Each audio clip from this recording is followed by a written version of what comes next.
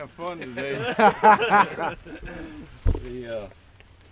This morning I want to talk about proving something. When we prove something, we usually put it to the test, and we're going to actually do that today. We all probably have a game plan or a theory on how things should play out. And when we get on the water, we're going to actually prove it. We're going to try to see what our how well we're going to do it. Hopefully, if we don't empty net, we'll be proving something right. But proving something is actually a biblical thing. The Bible talks about that. It'd be like the same way if I asked each one of us here today, if we took our last breath on this earth, where would we end up? And of course, everybody's going to say heaven. Nobody's going to say I'm going to hell or anything like that. But the Bible wants you to prove that.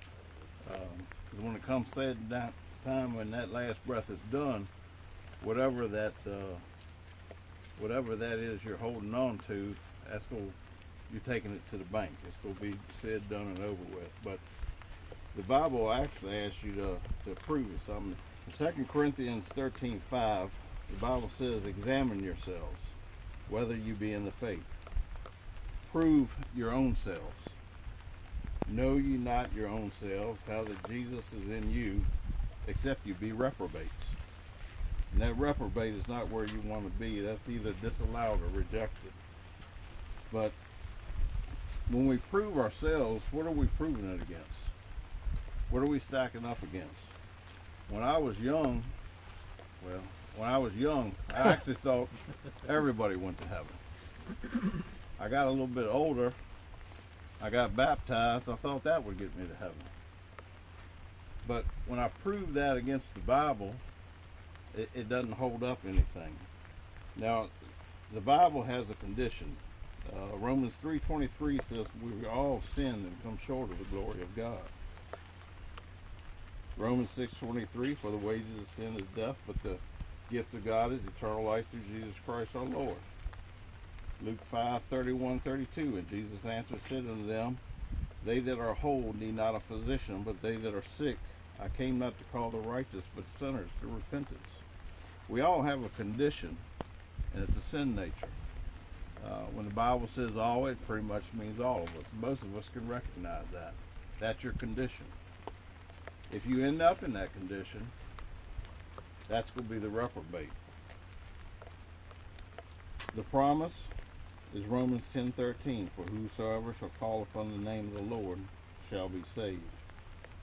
1 John 5:13 says, these things I have written unto you that believe on the name of the Son of God, that you may know that you have eternal life, and that you may believe on the name of the Son of God.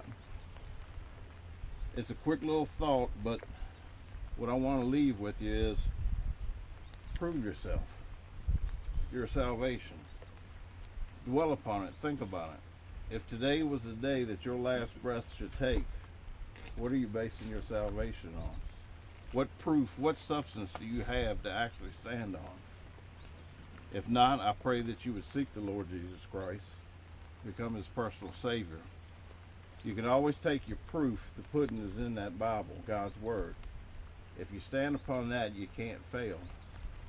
And that's really the thought that I had today for that, is to take that proof on where, if you should take that last breath, what are you actually standing on? Father, we thank you for this time that you've given. Lord, I pray that you could take that little feeble thought that I had, and I know I butchered it, but Lord, I pray that you would just take it, burn it in the hearts of lives. God, as we fish today, I pray that that thought would ponder upon it, Lord. What are we actually standing on eternal life?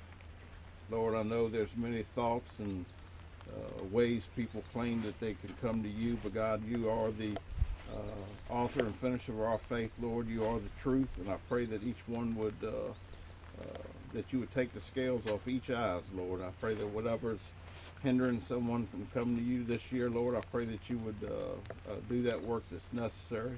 Lord, as we go in this water, Lord, out here just to fish, I pray that you would keep us safe.